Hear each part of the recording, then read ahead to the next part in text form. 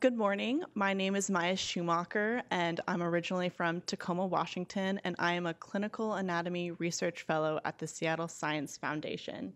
Today's presentation will be on the paramastoid process and its anatomical and clinical implications.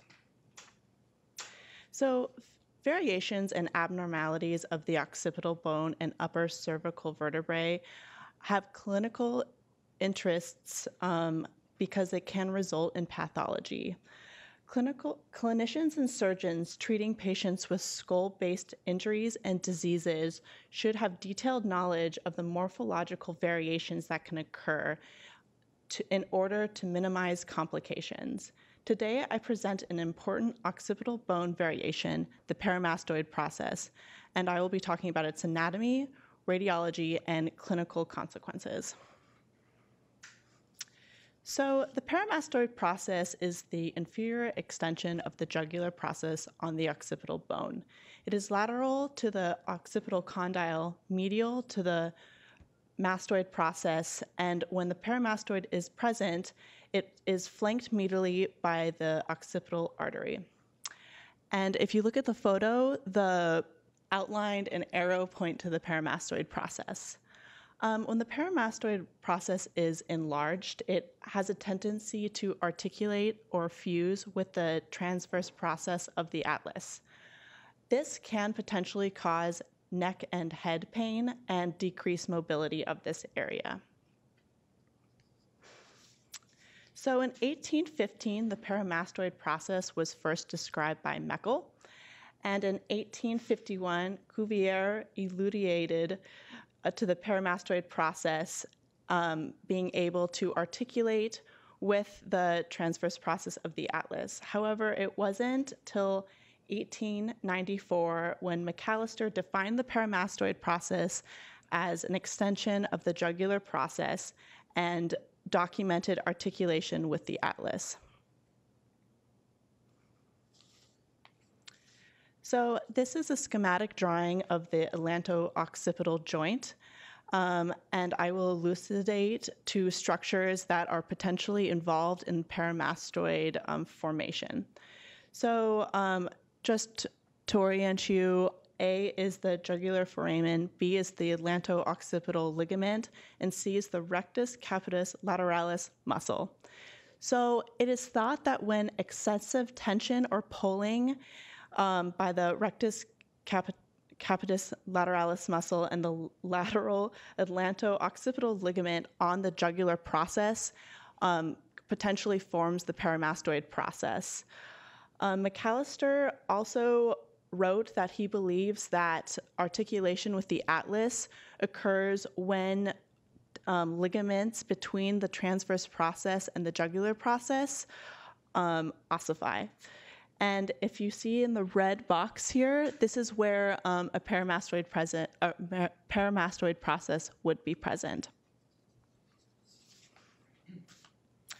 So usually when asymptomatic, a paramastoid process is found accidentally through radiograph exams. And however, when symptoms are present, it's best seen through the anterior to posterior open mouth view. And I've labeled that as APOM.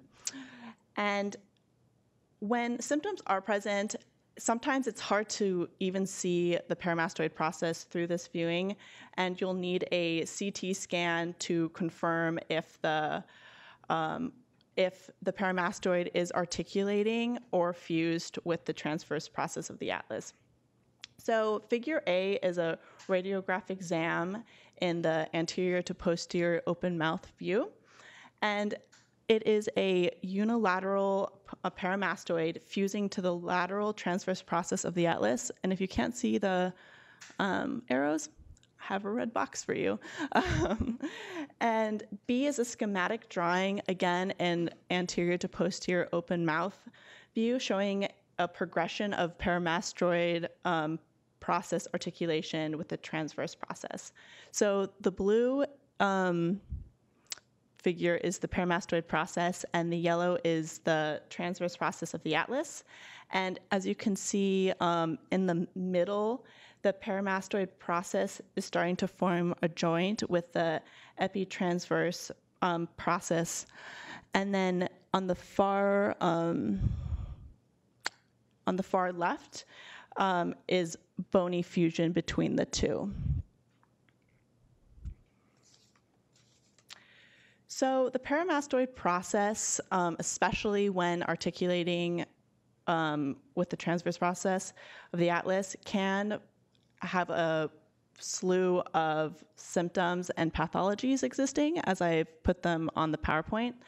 A case report of a 21-year-old woman reported chronic neck pain and headaches and abnormal neck motion. And as you can see in the figure above, indicated by the red box, in a neutral position, she has torticollis, and the case report also talked about how she had rotational issues to the left. So detailed knowledge of morphological variations at the craniocervical junction is important in order to perform safe neck and head surgeries.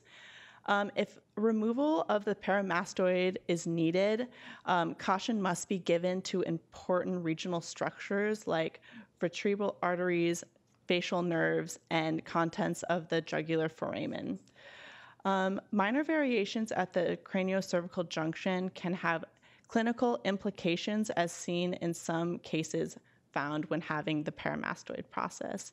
Therefore, good understanding of skull-based variations is important when viewing images and performing skull-based surgeries. Thank you. Any questions?